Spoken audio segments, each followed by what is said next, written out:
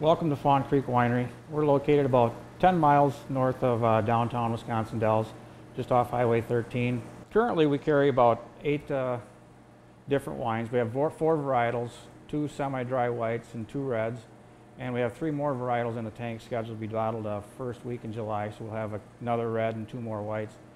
And then this year we've also tried the fruit-flavored wines. By far I think the probably 2 most popular wines have been 2 of our fruit wines, actually, the tropical fruits, and which we call Summer Sun, and a raspberry, which we call Ras Prairie.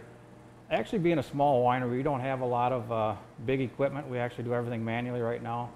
From our tasting room, you can look into our tank room. We have 5 800-liter tanks and 2 1,000-liter tanks, and we make all our wine upstairs here, and then down below we have our bottling machine. It's just we hand bottle it. It takes 6 bottles at a time. We hand them to the next guy and we cork them, and then hand them to the next one. We put the shrink wrap tops on them, and then we label them by hand.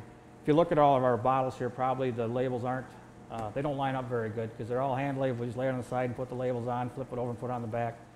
So we don't have a lot of heavy equipment. We're new, young, and we do everything by hand. Actually, when you come out here, you never know what you're going to experience or see. You're going to have a good time because you come in the building, people are going to be laughing and joking, and like I say, we love to talk, and we'll talk and joke and answer any questions we can.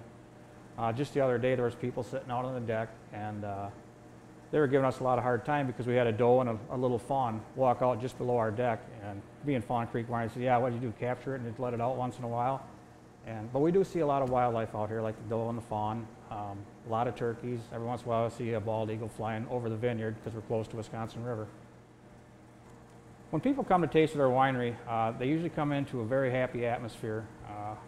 One thing, everybody here, we enjoy our job. We're not getting paid because we actually have full-time jobs elsewhere, so this is our hobby and we love it. And the whole family loves to talk. They like to party, so we're always here to have a good time. So we don't want people just to come in and have a taste and buy something and send them on the way. We want them to actually come in, stay on the property. They can walk the vineyard, they can sit out on the deck and enjoy the waterfall, the pond. And we just want them to stay around, have a good time, and enjoy their day.